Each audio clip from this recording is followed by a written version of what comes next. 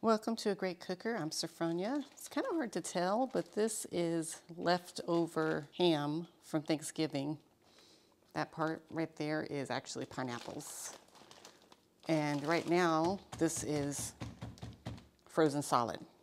But I'm going to thaw this because we're going to be making some pork fried rice in the rice cooker. I defrosted this ham for about 4 minutes. And I'm going to go ahead and separate out the pineapples and the fat from it. This pineapple will not taste good because of how long it cooked in the roaster. This won't taste good, but if I had fresh pineapple, that would be interesting to add. And I'm just pulling out any obvious fat because that's not going to really taste good. You can either chop that off or cut that off. I didn't get all the fat, but I took off a good majority of it, and now I'm going to give this a rough chop. Some of this is still slightly frozen, but it's close enough. I'm just trying to get pieces about like that size is okay. Those who get bigger pieces won't mind, I'm sure. I'm gonna put that off to the side because I don't want that in the pork fried rice.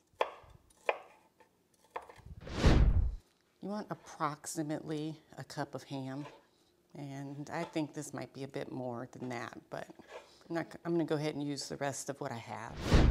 To the rice cooker pot, add 1 cup of long grain rice, 1 3/4 cups of water, 1 tablespoon of butter,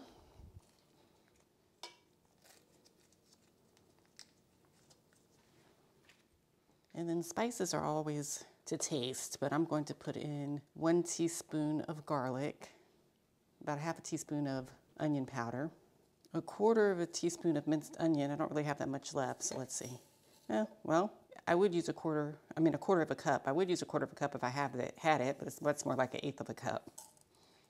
Salt to taste. I usually add a good amount of salt to the rice. And then give this a stir. Now, once we stir this rice, stir in the water, rice, and seasonings together. I'm not going to stir the rice again.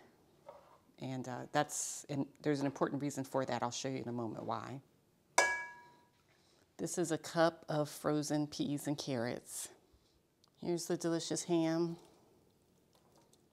And if there wasn't a food allergy in the house, I would add this is coconut aminos. I would add either coconut aminos or soy sauce to give this a more authentic taste. I would add 2 tablespoons of either soy sauce or coconut aminos if there wasn't a food allergy in the house. And I'm just now realizing that if I had sesame oil, which I just now realized I ran out of, also, I would put about a teaspoon or so of sesame oil in here as well.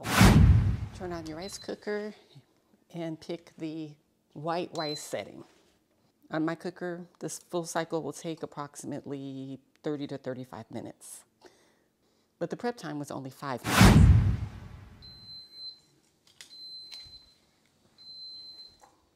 This just went off, and I wanted to see if it cooked through all the way. Ooh. Let's get in closer so we can look at this. The reason why earlier I stirred the rice and that one time I didn't stir it again is because you can wind up with crunchy rice if you stir it after you've added all these other ingredients. And if some of the rice winds up not being in the water, then you will, it might be crunchy. Well, this looks great. Wow, look at that. I'm gonna stir this really well, and then, wow, that looks delicious. I'm gonna stir this really well, and then we'll see what it looks like in the bowl.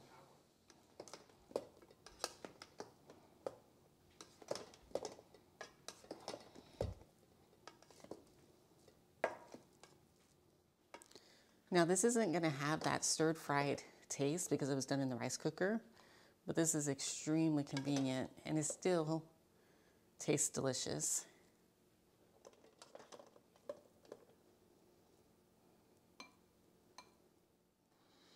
This is optional, but I'm just going to add some chopped chives.